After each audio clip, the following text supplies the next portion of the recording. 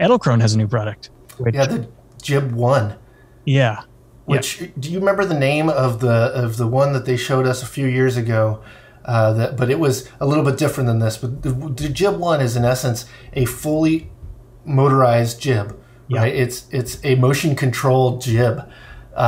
Pretty rad, and it of course works with all their other tools and stuff. But like it by itself is $1,200, which, you know, for me, I usually wince at the idea of a jib, usually because it takes another person, and you want to have a relationship if you're shooting in that way, or just the idea that it's far much more work to bring out a jib, get the shot, than it is to like bring out a motorized gimbal or a drone and get the same exact shot. So usually no, I'm not interested. But this thing's pretty cool. We kind of hemmed and hawed about it until we kind of saw it, and it's like you can have a motorized jib with a robotic pan, tilt, zoom, and follow focus, all where you can go from point to point.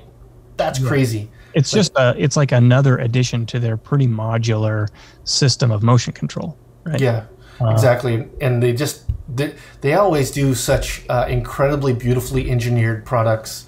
They always look really nice. As you can see as we can see on the images of it, like it takes the LPE6 batteries, like everything does.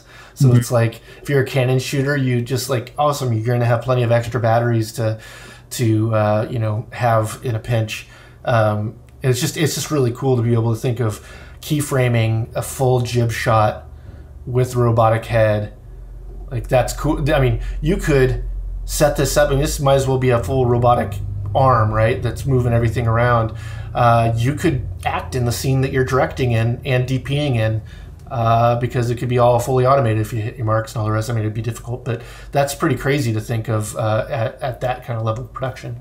Do you remember that product that came out years ago, the one-man crew? Oh yeah, the one-man crew. That was Red Rock Micro, right? Yeah, exactly. So the big thing about that was that you set it up, and it just like slides back and forth, slides on an arc so that it stays in focus the whole time. And you set it up and you set it on a loop, and it just goes back and forth. And actually, we had the same thing with the Rhino. What's the whole system called? That Rhino system? Do you remember? It's I have it right here. It's the Arc 2 is one I have right now. So same thing. It slides back and forth. You set it on a loop, slides back and forth, smooths the motion out. This is kind of like the same thing, only jib form, right? Yeah, yeah. And we'll do looping, I know. Yeah, I mean, I could just think of like, you know, being able to set keyframes. I don't know how many keyframes. That always ends up being the catch on these things is when they're first released. Usually, you only have like from point A to point B. You don't have like 5 or 6 other places it can go in the interim, which would make the thing more interesting.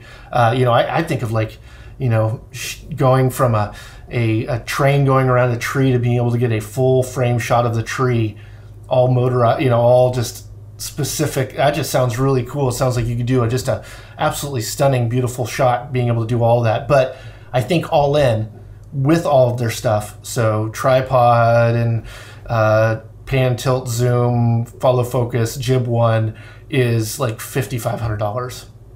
So it's no pretty penny. The one-man crew was kind of interesting in that like you had lasers that you set stuff to, and it went on an arc just so its stuff stayed in focus, right? Whereas like this has a follow focus, the Arc 2, so you just change your focal point so it changes over time. Yeah. Instead of it going over an arc. You said the JibONE looked like it had lasers too. With the laser too. I mean, the laser might be for one of the other elements. I don't know if it's part, you know, for the jib. Either way, it should be helpful in some way or another. They came out with, actually they announced, I don't even know if it was an announcement, it might have just been a prototype years ago, a jib where, boy, what was it called? I don't remember. It might have not even had a name. But Edelkrone had a jib where the head was, you set it to like look at a point, and then no matter where you move the camera, it was always looking at that point and in focus. Do you remember that? Yeah. Thing? Yeah, and I remember asking him when we're going to get one, that kind of stuff, and then it's not a product anymore. Yeah. But this is somewhat similar, except for it's not following someone.